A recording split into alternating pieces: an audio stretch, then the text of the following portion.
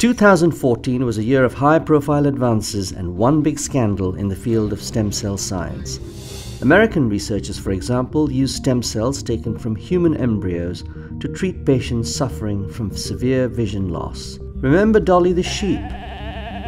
Scientists from a company called Advanced Cell Technology adopted the same cloning technique used to clone Dolly to create early-stage human embryos of two men. Cells from those embryos were then turned into other tissues, such as heart cells.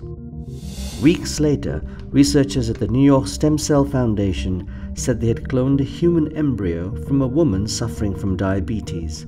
Cells from that embryo were then changed into new cells that produced insulin. The long-term hope would be to translate the new insulin-producing cells back into a patient to treat diabetes. In California, scientists described how they had turned a patient's diseased skin tissue into fresh, healthy human skin in a lab dish. The experiment could lead to new treatments for several debilitating skin diseases. But the stem cell field was also hit by scandal. Japanese researchers garnered global headlines when they turned mature cells into embryonic-like ones simply by putting them in an acid bath. 論文の取り下げを進めることも視野に入れて検討しております。The claim turned out to be bogus. Their studies were retracted and the lead researcher was found guilty of misconduct.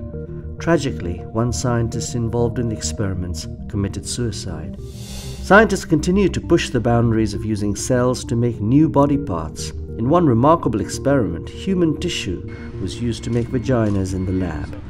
Those lab-made vaginas were then successfully transplanted into 4 teenage girls whose own were absent because of a rare disease. What can be expected in 2015 and beyond? The challenges of testing many of these stem cell advances in larger clinical trials.